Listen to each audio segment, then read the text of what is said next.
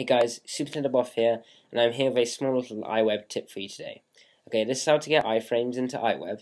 It's really simple, it just takes a few seconds, and this is how you can do it. Okay, so for those of you who don't know what an iframe is, it's, well, pretty simple. You can tell by looking at this page here. Basically, an iframe just allows you to embed any other website into your own website, and today I'm going to be teaching you how you can do that in iWeb. Okay, this requires basically no knowledge of any code. No JavaScript, nothing. It's really easy. Literally just takes a second. Okay, so you're going to need to insert a HTML snippet.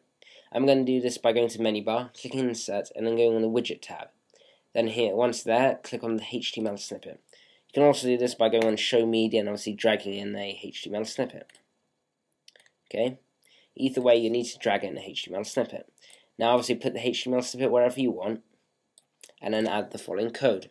Now, I'll put this code in the description box. If I can't do that, then I'll put a link in the description box to the code itself. Okay, so just copy the code, and then there's three things you want to consider. First of all, the site. Okay, add the website or the web page you want to show. Second, the width and the height. Okay, so make sure that it's in proportion to your site. If there's not enough room, you see, like in iWeb, there's some borders down here, and the iframe kind of goes out a bit. You can always go on Inspector, then go on the Page tab, and then click Layout. And then here you can adjust the width and height of your page.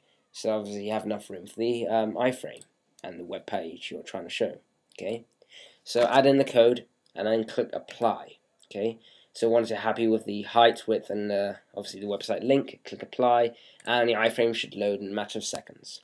Okay, there you go. So just one last thing to consider is that the iframe, because it is a HTML snippet, or just like any other element in iWeb, must be set to bring to front. Okay, so it must be ahead or in front of everything else. Okay, the reason I say this is obviously because if there's something on the actual HTML snippet, when you publish it and someone goes on your site, they won't actually be able to use the iframe because there's something in front of the iframe, so basically blocking the user from using it. Okay, so make sure it's set to bring to front, and if that's alright, then you can publish it, and that's it.